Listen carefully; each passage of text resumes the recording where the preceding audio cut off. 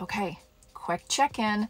Start monitoring your internal conversations that can either make or break you right now. And some of you are saying, Lynette, I am really trying. I'm trying so hard and it's just not working, or I'm not seeing results. Hey, I'm not here to tell you that you're not trying. What I'm trying to tell you is that you're not persisting. Stay loyal and locked into your scene. Go into the imagination. You're creating a mind movie. And the way that you know that you're doing this correctly is that you're not watching the movie as an observer.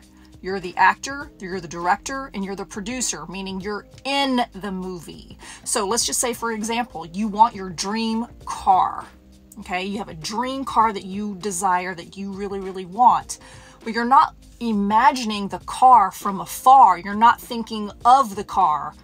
Honey, you are in the car, so you're thinking from it. If you study Neville Goddard, he'll tell you this. You think from it, not of it.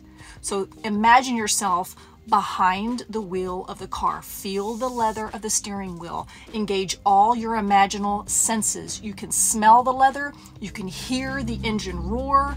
You can feel the speed of the car. You're just engaging all your imaginal senses. Vividly imagine your scene in your mind movie. In your mind, over and over and over and over and over. You're persisting and staying loyal and locked into that scene until you've convinced yourself that you already have it. You go into the subjective faculty and create the imaginal scene as if it's already done. That's the secret. And when you've done it so many times, it just becomes so natural for you. That's how you saturate your entire subjective faculty with your desire.